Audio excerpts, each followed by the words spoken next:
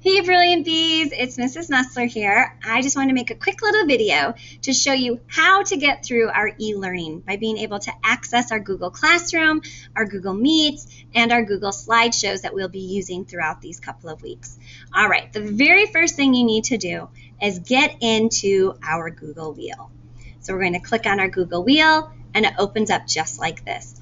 All of my bees know how to do this. Now up at the top, I have a lot of extra things saved onto my computer, but our bees know that if they click the icon that says bees, it's the white person with the yellow frame around them. It's like an old-fashioned green chalkboard.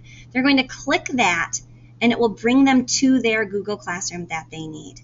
Okay? They will find PE with Mr. Feiner, music with Mrs. Fox, art with Miss Blomgren, and then they'll find me is here as well in my Brilliant Bees classroom. Now, for my friends who receive speech with Miss Abby, or for some of our Tier 3 services with Mrs. Hull or Mrs. Kaiser, you will find another Google Classroom for those teachers as well. All right? But what they're going to do is click on the Brilliant Bees icon up here, and if we click this Google Meet, it will open up our live stream that we'll be doing every day from 8:30 to 10:30. This is one of those time frames that is not flexible because we all have to stay within certain guidelines here in the district. So our Google Meet time will be from 8:30 to 10:30 each day. So they're going to go ahead and click on that. And we'll open up into another tab. Now, just because they see themselves doesn't mean they've actually started. The join now enables them to start. Now, before they join, they need to mute themselves. Okay, you need to teach your child to hit this microphone, number 1, and then click join, number 2. The reason we mute ourselves is if we have all 18 of us all on at the same time, the noise is going to drive me crazy. Plus, it will be a major distraction for the rest of us that are trying to learn. So they're going to click their microphone, turn off the volume. Okay, then they are going to join now. All right, so here we are in our Google Classroom. Now, as the other kids join, they're each going to have a little square. Now, when there's 18 of us on here, those squares are going to be rather tiny. So you need to teach your child that number 1, they mute, number 2, they join, number 3, they need to find me, Mrs. Nestler, and then they are going to click a little pin up at the top. It looks like a push pin. Okay, that makes me to be a big screen, and then that will help get rid of the distractions of our neighbors as they're joining us, and it will also help get make sure that I'm big enough that when I'm posting things, they're able to see everything. Okay, so that's how we do our Google Meet live stream. Okay, you'll see some of the names of our classmates along the edge over here, and that's okay. But as long as we're muted and you have the teacher pinned up at the top, that's going to ensure that we have our best success when we do our live stream. Now, as I am teaching all of you and we're doing our live stream and I'm asking you questions, please, please, please interact. Shout out the answers, tap the answers, snap the answers, whatever it needs to be, give the answer. But stay muted because you might be giving the answer to somebody who's not ready yet. They're still thinking through the process. So stay muted unless I call on you. Then you can unmute yourself, you and I can have our interaction, and then you can mute back. If you have a question and I'm not seeing you raise your hand or I'm not seeing you hold up your green check mark, then you can unmute yourself and say, Mrs. Nestler, wait for me to respond, and then we can have our interaction together. All right, and then when the Google Meet is all done, you'll just X out up at the top and go throughout your day. All right, now we are back here at our Google Classroom. Now, the Google Classroom not only gives us the opportunity to log in for our Google Meet, but it is also how we find each of our assignments that we're going to be working through. Okay, so you're going to see things on my screen that are a little bit different than if you see things from your own screen because I'm the teacher and I'm able to access a few different things. But when we are on the stream up here at the top, you'll see anything that I post here. Now, a few of my students receive some variations to their work, and so only those students will see the variations, okay? But you'll be able to see all of the different links that I put through here. Or you can click on classwork. That will open up all of the different things that I have posted to you. Now again, some of my friends receive some variation, so you might not see everything that I put on here. You can also find some of our old projects from Miss Blomgren that she has posted, as well as a few playlists from Mrs. Fox. Okay, now to get back into our learning. So this week we are going to be learning November 10th through the 13th. I can find it in my stream or in my classroom. I click on it, and this is where I will find my Google Slides. This is important because this has all of my work throughout the week. All right, we open it up. Each kid will have their own slide, so you don't have to worry about moving things around. It won't mess it up for everybody else. But you can, if you're one of the kids that wants to get started on this in the morning and then stop to do our live stream and then continue, that's fine. If you want to do the live stream and then do your slideshow later on, totally fine. If you want to do your slideshow a little bit here, a little bit there, some in the evening, it's up to you. The slideshow can take place at any time. The only times that are designated are my 8:30 to 10:30 learning time, and then when your specials teachers have their designated live stream as well. Okay, so you would click here to find that live stream, and you can slide the check marks into the box each time you complete one of the slides.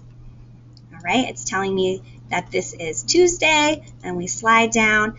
Tomorrow, we have PE Live with Mr. Feiner at 12:13. You're going to click on his picture, click the tab, it opens up to his classroom, and then he is going to share a Google Meet Connect just like in my classroom, and you'll click on it and go to Mr. Feiner Live. Each day has one of these fun activities. You can click on the silly pictures, okay, and they can give you a different video. Some of them are brain breaks, some of them are read alouds.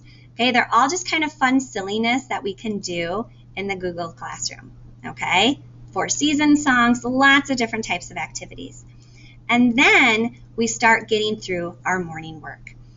Every day we are going to work on an alphabet song, and it works on the letters, what the letters look like, and the sounds that those letters make. So you just click on this, find the YouTube video underneath, and click on it. It will open up into a new link. Okay, then we go into our math.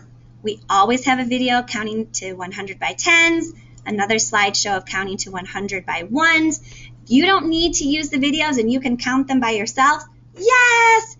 You've already made it to the amazing math things that we need to get accomplished by the end of the year. Okay, you can still watch the videos, or you can just count them out loud to your special adult. Totally up to you. Then we get to our Brainsy. This is where we're going to be doing our math and our reading every day. Okay, so we would click on the picture, open up Brainsy. It opens up into a new tab. Most of our kids have the link memorized, but if you don't, I have that class code right here. Okay, so then we put in our class code, VDUZ85, and we click go. And today I will play as Addie. And you'll notice that these worlds are locked. That's because I haven't completed my assignments. So I need to click on my assignments first. Move this down, and I'll work through it.